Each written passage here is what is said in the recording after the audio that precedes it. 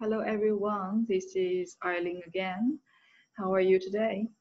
Today I'm going to talk about courses relevant to trade occupations and how do those trade occupations get the PR after the completion of their courses.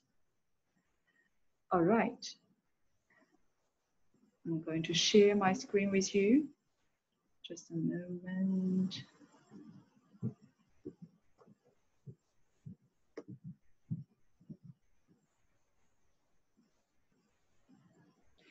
I think most of you are quite interested in those trade courses and how you can get the PR after your graduation. I highly recommend those trade courses because, as you know, after your completion of your course, it is quite easy for those occupations like electrician and plumber and chef to find a job in Australia. And to be honest, their pay is quite good. So instead of paying so much to study the degree courses, actually trade courses has their own benefits as well. So during your courses, you can like find a job to work as part-time. The salary probably can afford your tuitions. Yeah, so that is very good. But before you start to look at these courses, and if you have already got your skill assessment, or if you have already got like several years work experience in relevant fields, so we will need to talk about what is your occupation or what is your intended occupation. There are lots of occupations in trade field like automotive electrician or plumber or chef or cook or pastry cook. They all belong to trade occupations, but they are still different. As you know, in Australia we have several lists. One is medium and long-term strategic skill list called MLT SSL. Another is called STSOL, which is short-term list, and a third one is called ROL, which is regional list. So I would highly recommend those occupations on medium and long-term strategic skill list. Why is that? Because if you study the relevant courses in Australia, which is at least 2 years, and highly relevant to your nominated occupation, then you get the chance to apply for the 485, which is graduate work visa. As you know, if you have completed your course, it's not the end yet. So you will need to accumulate at least 1 year highly relevant work experience before you can get your skill assessment and before you are eligible for the permanent residency application. So if you are new to this field, if you haven't started to choose a course, you can consider or you can focus on those occupations which is on MLT-SSL. That could be very beneficial for you. So after you have completed your courses, and then there are lots of visa subclasses you can apply. Of course, after completion, the first subclass you need to apply is usually 485, which is a graduate work visa, 1.5 year. That helps you to collect your work experience. And after that, you can get your skill assessment. Then you move to your PR application.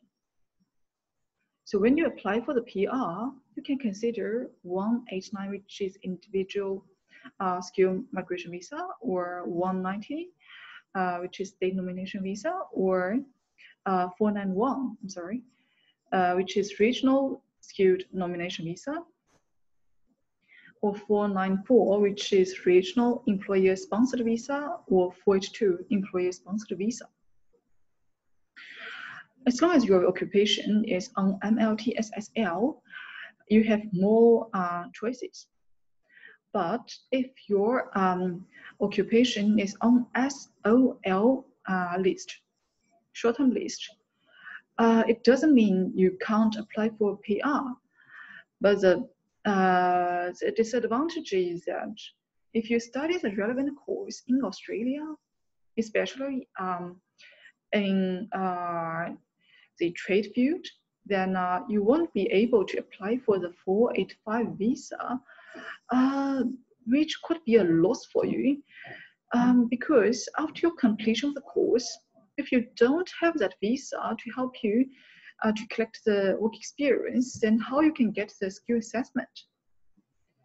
If you have already worked in this field before in your own country and have worked for several years and have already get the skill assessment, that is fine, but still, you don't have enough time to allow you to stay in Australia to prepare for the PR application.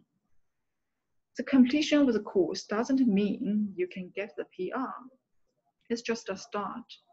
You need to get IELTS or get PTE, or you need to collect enough migration points. And you need to have enough time to wait for the EOI, which is an invitation for you to apply the PR. So after your graduation, we need some time. 45 visa is the best choice for you. So after that, we wanted to talk about how you can get the skill assessment. Skill assessment is a basic component for you to apply the permanent residency. Without the skill assessment, we can't talk about the PR, which this is a basic stage for you. So if you complete the relevant course in Australia, the program you need to apply is called Job Ready Program, which is designed for students who have completed 2 years relevant courses in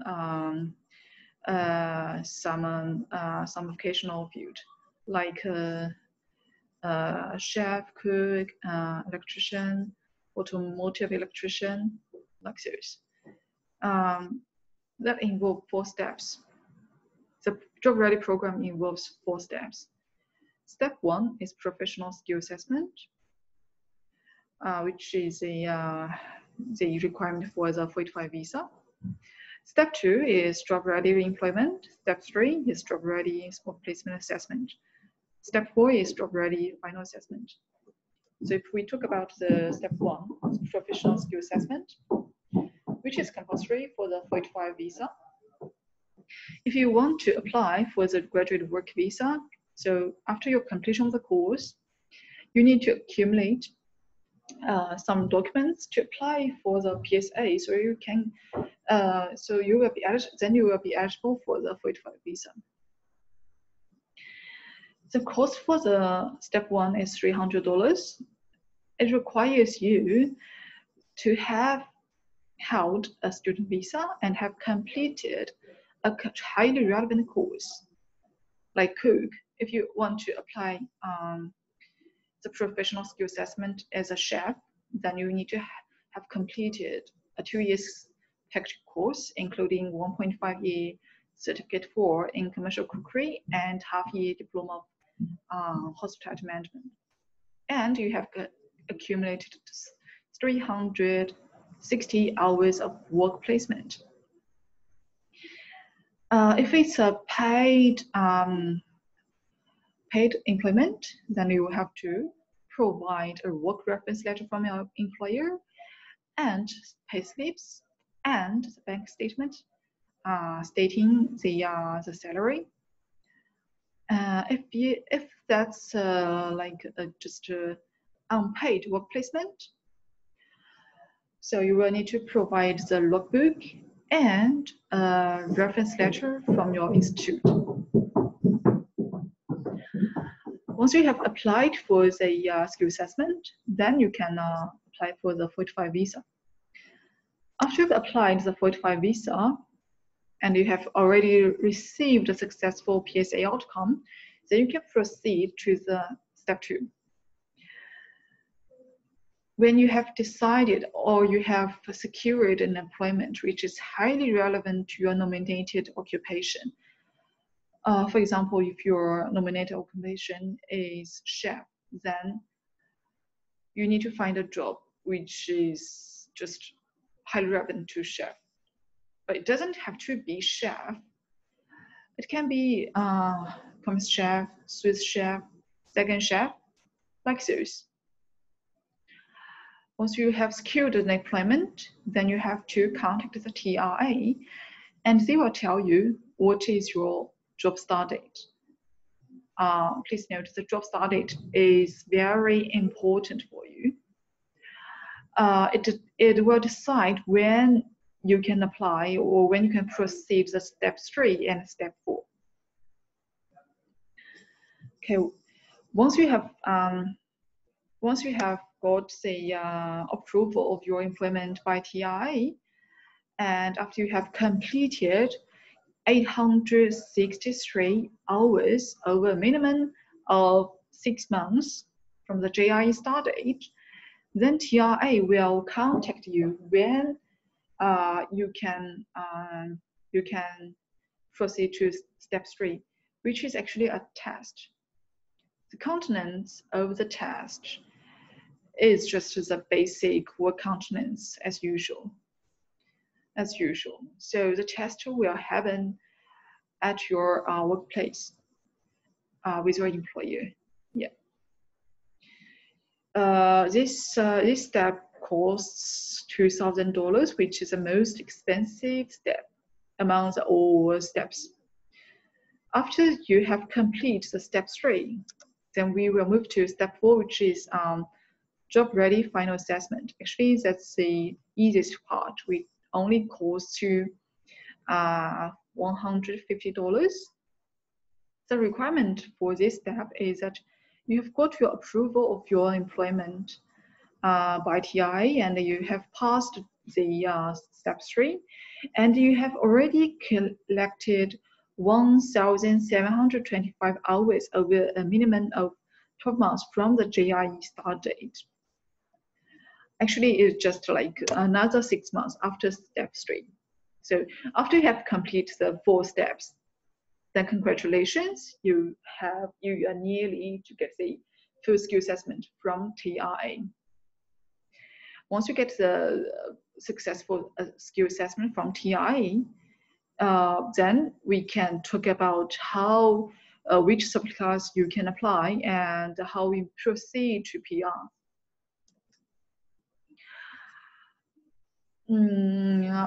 Yeah, for example, if you are in New South Wales and if you have accumulated the 1 year work experience in New South Wales regional area, I will highly recommend you to consider New South Wales regional state sponsorship, which is 491 visa.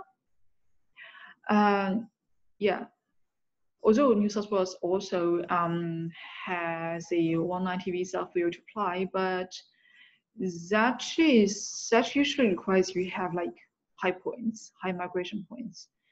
So if you haven't, or you don't have the confidence to get enough high points, at least like 80 points, then I will highly recommend you to consider the 491 visa. All right, so we have talked about the skill assessment. Now we can talk about the relevant trade courses.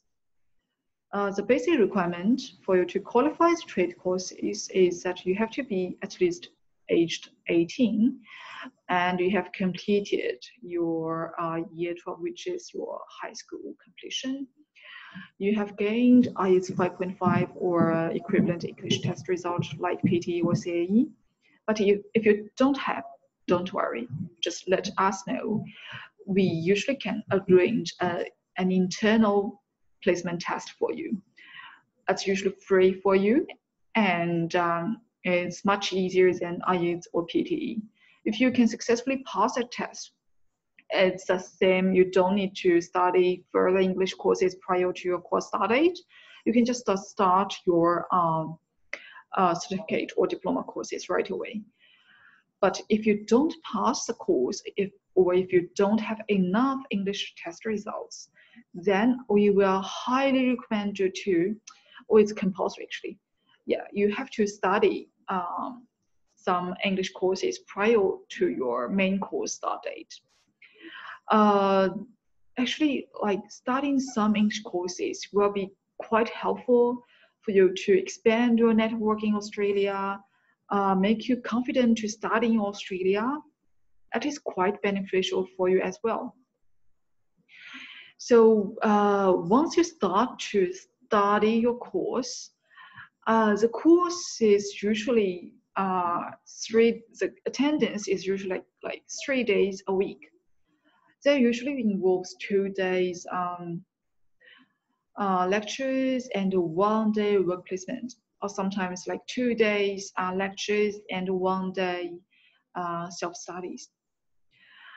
To graduate, then you have to accumulate at least 200 to 360 hours work placement. It can be paid work placement or can be non-paid work placement. It depends on whether you sourced your work placement by yourself or the institute sourced the work placement for you. Although the range is between like 300 and 360 hours, but it is compulsory for you to accumulate at least 360 hours so that you can apply for the skill assessment. So just to remember, although the institution can accept at least like 200 for your graduation, but you still need to accumulate at least 360 hours work placement to apply for the skill assessment. So after your completion, after you have done the above things, then you are eligible for the 1.5-year 485 graduate work visa. You have the full-time work rights after you applied the visa, after or you have been granted the visa. So let's talk about the relevant courses. If we are interested in electrician, the standard course is 2 years package. It involves certificate 3 and involves a certificate 4. You can also consider the air conditioning and the refrigeration mechanic. So talking about this occupation, I highly recommend you to consider this occupation. This could be not so popular in your country, but it's very popular in Australia. And it's highly demanded in Australia.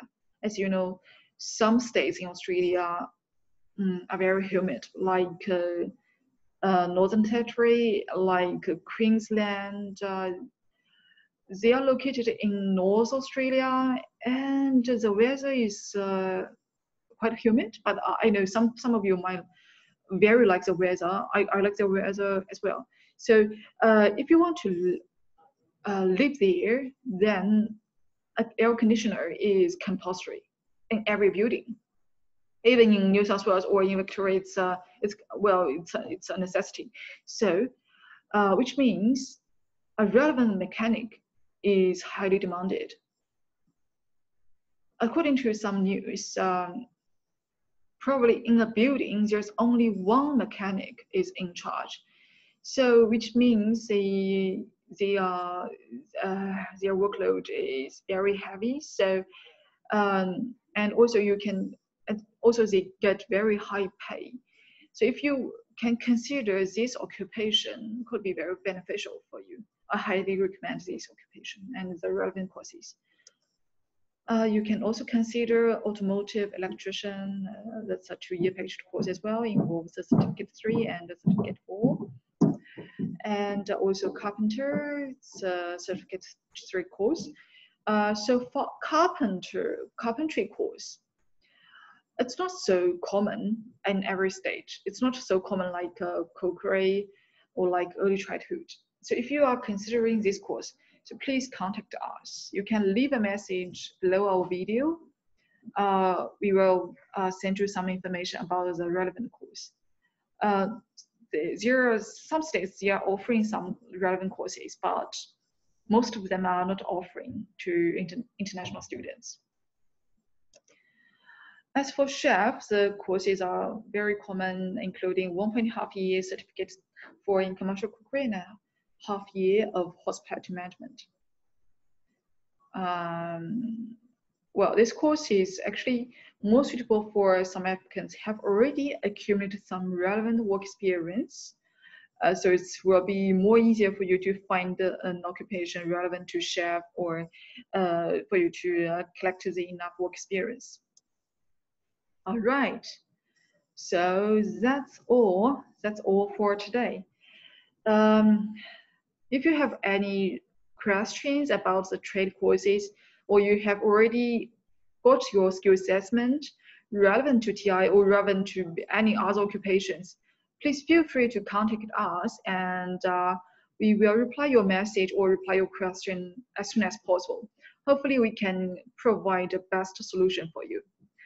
Thank you.